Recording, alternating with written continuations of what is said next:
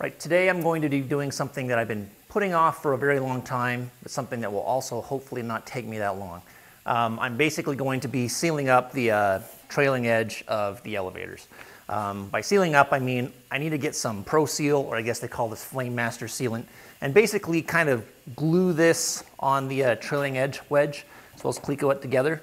And also, I need to put some of that same tank sealant, basically glue, on these wedges right here. These are basically these foam spars that go in here and kind of are held against the skin with that glue. The plans say use this tank sealant. I think it's Flame Master tank sealant. I bought it some in this little bottle right here.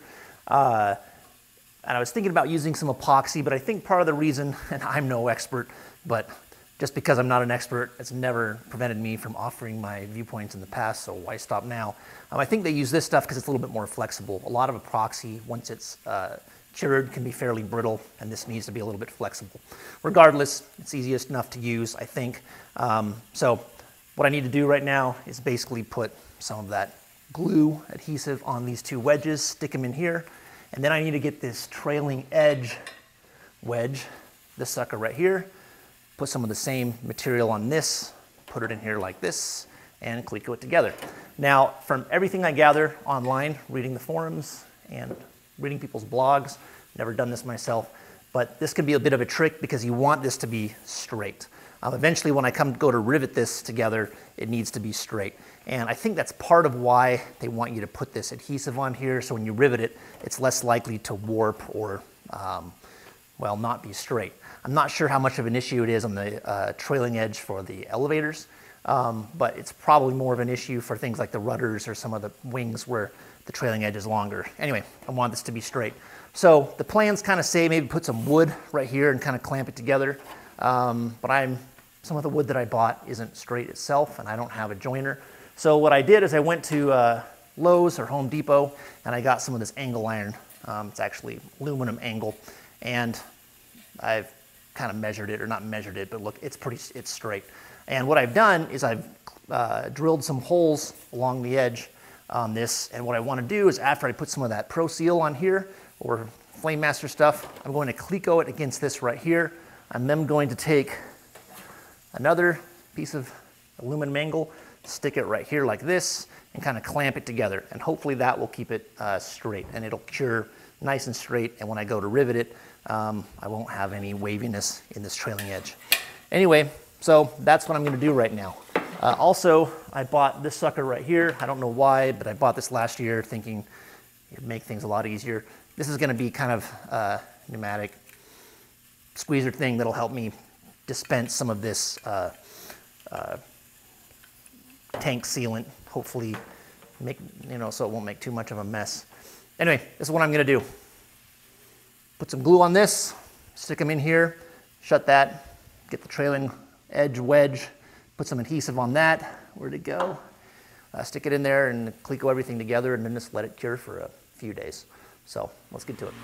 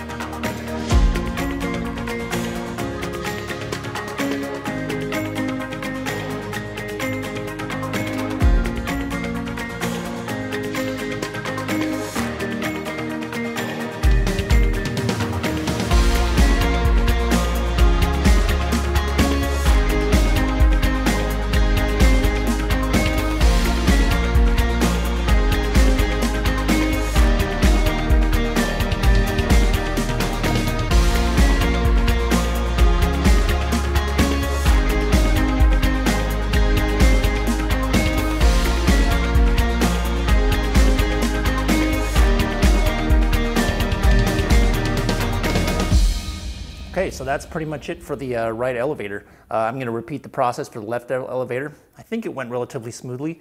Dealing with that Pro Seal, or that tank sealant, is kind of a pain in the butt.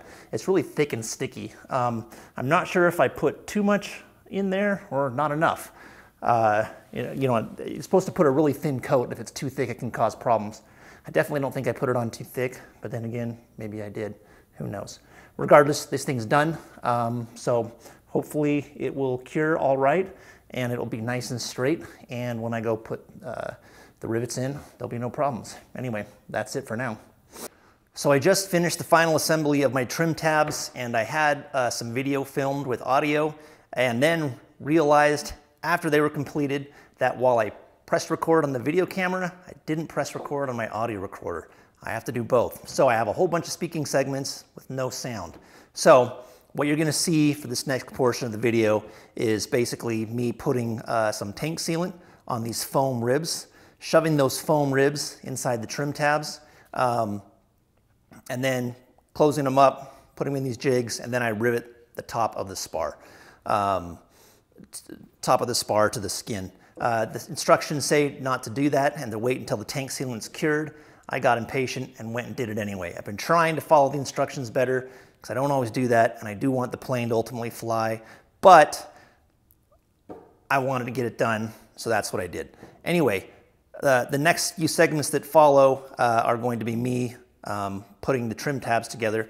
I don't know if I recorded this, but when I was riveting the bottom spar, there's a couple rivets that I had to drill out. I'm not always getting good results with back riveting, even though I turned the pressure way down. When I did the elevators, I got fantastic results. But this time, I had a couple rivets that just weren't, they kind of want to bend over a little bit. So when I back riveted the bottom rib to the second trim tab, I kind of was a little bit more careful, and I would just hit it a few times, look at it. If I needed to adjust, you know, I would, and those ones came out all right. I didn't have to drill any of those rivets out. Anyway, what you're gonna see now is kind of a time lapse of me putting these suckers together. So here you go.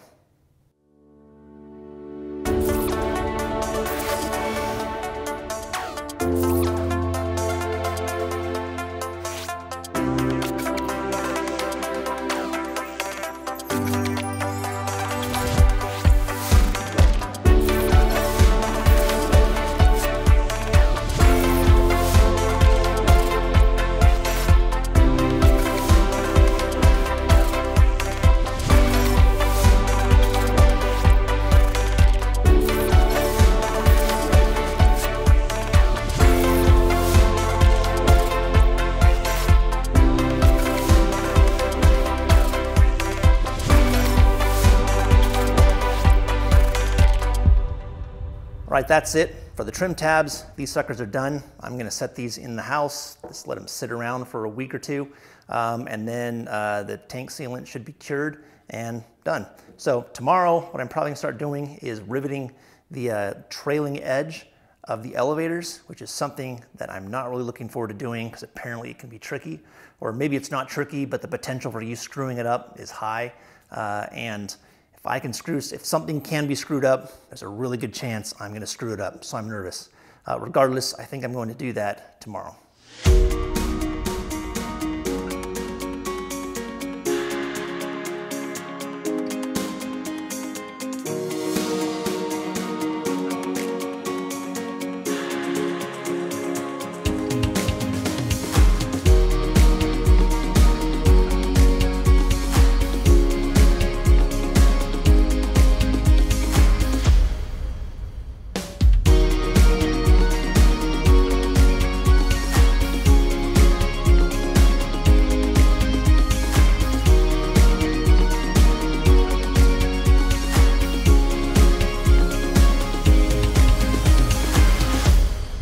For the last little bit in this video, I'm going to talk about how I riveted the trailing edge of the elevators. Riveting the trailing edge was something that I've been worried about for a while because if you do it wrong, it ends up really wavy and not straight, and you have to make a whole new part, and I really didn't want to do that. So after kind of studying a lot on vansairforce and other forums and reading people's blogs, I kind of did what I think a lot of people do, and that's basically this. First thing, after letting the tank sealant set up, I put all the rivets in place with the manufactured head on the top side, put some rivet tape on it, then I turned it over. And then I riveted it in stages. You don't want to squeeze it all at once, each rivet, because that puts a lot of stress on the surrounding structure and that can cause distortions. So you kind of sneak up on it. You want to squeeze it a little bit at a time in a semi-random pattern. I actually did every 4th or 5th rivet, then I kind of did the ones in the middle and so on and so forth. So what I did is I put those rivets on, turned the thing over, put the back riveting plate beneath the elevator, and then I started riveting. The first thing I did was I used the rivet gun, where I kind of pushed the rivet gun down parallel to the perpendicular to the table. Then as I did it, I kind of rotated it so it's parallel or perpendicular to the skin. And I only did that a little bit, so I only set the rivet maybe 50%, something like that. People on vansairforce and some of the forums will say they did it 60% or 40%. I don't know. I did it 30%, 70%, about halfway. So I kind of partially riveted each one of those. And then I came in with, a lot of people, from what I can tell, will keep on going after they do that with just the back rivet gun and set the rivets completely that way. I was kind of nervous about doing that. Plus I had this thing from Cleveland Aircraft Supply, which basically it's something you can use with a squeezer. It basically has some rivet sets that are at angles that sort of match the trailing edge. And so I went through with that thing and set the remainder of the rivets for the most part all the way. That thing doesn't entirely, on my practice kit it worked really, really well, but on the actual trailing edge of the elevator, it didn't let the shop head, it wasn't perfectly flush with the skin. So after I did that, I then went back, and I didn't videotape this, but I then went back with the back rivets set, and I kind of smushed it down the very last little bit. So that's basically what I did in 3 steps. Partially set with the back rivet gun, set the rest of the way with the Cleveland, the trailing edge dies or sets, and then I kind of finished it off a little bit with the back rivet gun. So that's what worked. After I did this, the trailing edge on both of these suckers was absolutely straight. It was almost perfect. I put this angle iron on the trailing edge, and it was pretty much perfectly straight. Maybe on one end, on one of them, it was off by 1/64 of an inch at one edge, maybe, but I was really, really happy with it. There is some lumpiness, especially on the bottom, and I think that that's because I put too much tank sealant on, and there's just too much tank sealant in there. I thought I put a very thin layer, but I don't think it was thin enough, or at least in some areas it was a little bumpy. So if you're ever gonna do this, you can put a really, really, really thin layer of tank sealant on, and that's all you really need. Then finally on the tip ribs, what's it called? On the tip ribs, you have these rivets you need to put in that are close to the trailing edge, and there's just no way you can buck them with a bucking bar. I tried it a number of different ways in the practice project. Every single time I did it, I absolutely screwed it up and it looked terrible. People on vansairforce and some of the other forums say they figured out a way to do it. Like they'll get a chisel and make a little lever and hit that. They're all full of crap. It absolutely doesn't work. Okay, maybe other people are smarter than me. It didn't work for me. So what I did was I used some, I think, Mark 319 BS rivets. I think that's what they're called. And they can be substituted actually in many applications for the 3/32 rivets. You do have to drill it out to 7/64 rather than 3/32, and I got a reamer to do that. Reamers are nice because they don't really leave any burrs, or not much by way of burrs. So I kind of reamed those holes out, then I put that pulled rivet in there, pulled it, and got those last 2 rivets that were almost impossible to buck or squeeze. I got those rivets set just fine. So that's how I did that. Anyway, this is basically it for this video. So now I pretty much, other than waiting for the tank sealant to dry or set on my trim tabs, I'm finished with the elevators, at least for now. I have to put the weights in and put the fiberglass fairings on, but I'm gonna do that at a much later date. So I'm kind of happy with that. And next step, I've been working a bunch today on, I've actually put together the tail cone, took it apart, drilled, took it apart, primed everything, started kind of riveting some of the substructures together. And that's kind of my next big step, is to actually assemble the tail cone.